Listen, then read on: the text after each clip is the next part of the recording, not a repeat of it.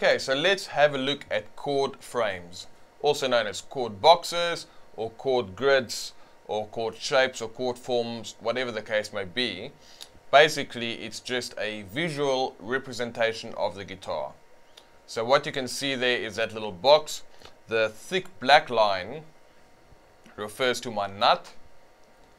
Okay, then I've got 6 vertical lines as well, and those are my strings. The furthest, the one on the left, would be my 6th string, which is E. Right next to it we would have the A string. Next to that, the D string. Next to that, the G string. Next to that, the B string. And next to that, the E string.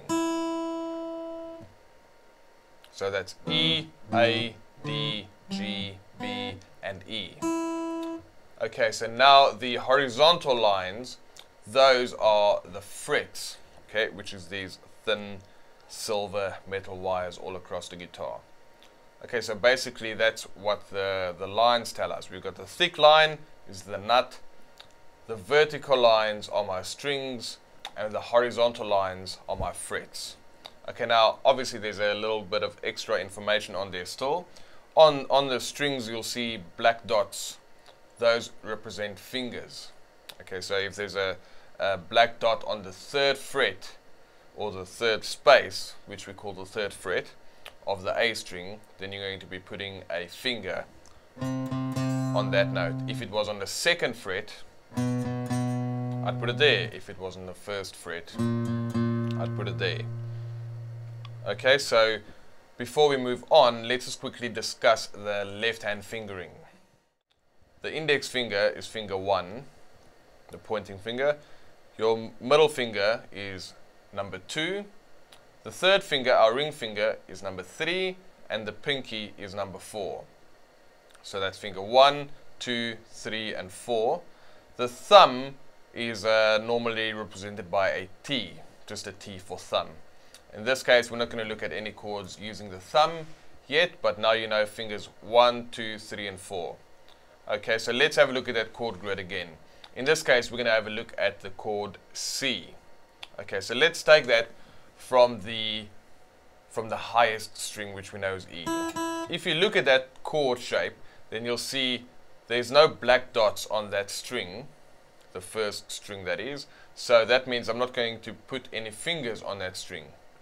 But you'll notice that behind the nut, there's a little 0 on that 1st string, which means I'm going to play that string open. You can call it a 0, you can call it an O, whatever the case may be, but it means we play the string open. Now if you look at the 2nd string, you'll see there's a black dot on there, and it makes use of the 1st finger, and you see that by looking down the string there. You'll see there's a number 1, which refers to my finger. So now you're going to put your 1st finger on the 1st fret of the 2nd string. So the 1st string is being played open with no fingers. The 2nd string, I put my 1st finger on fret 1. The 3rd string, as you can see, it's open, the same as the 1st string.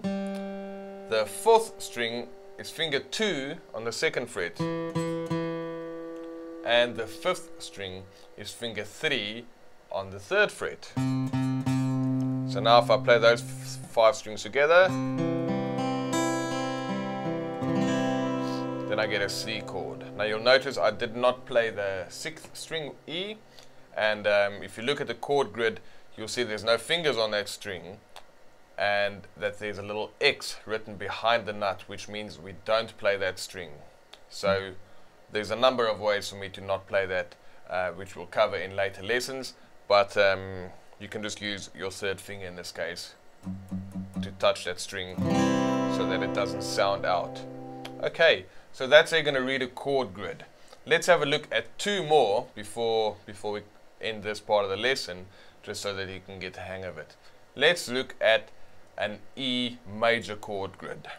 Okay, once again, let's start with the highest string. You're welcome to start with the lowest string. That's fine, whichever way reads easier for you. Okay, the 1st string, you'll see there's no fingers on that, and there's a 0, behind the nut, which means we're going to be playing it open. The same for the second string, it's just being played open. Now the third string, I need to put my first finger on the first fret. Okay, and the fourth string, which is D, you'll see it's the third finger on the second fret, and it's also the second finger on the second fret of the A string. And in this case, the E string, the thick E, low E, is being played open. Okay, we're going to look at some tips when it comes to playing these chords in a second. I just want to make sure you understand how to read these chord grids. Let's look at one very last chord grid. Let's look at an A major. Okay, and just for the hell of it, let's start reading it from the left this side.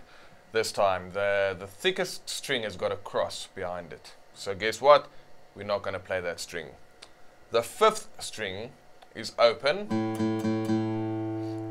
Okay, then my fourth string has got the second finger on the second fret, the third finger on the second fret of the third string, and the fourth finger goes on the second fret of the second string. And my high E is being played open. Okay, so basically that shows you how to read a chord grid or chord frame or chord box, whatever you want to call it. So now that you know how to read the chord grids and you know what the names of the different parts of the guitar is, we can actually move along and start learning some chords.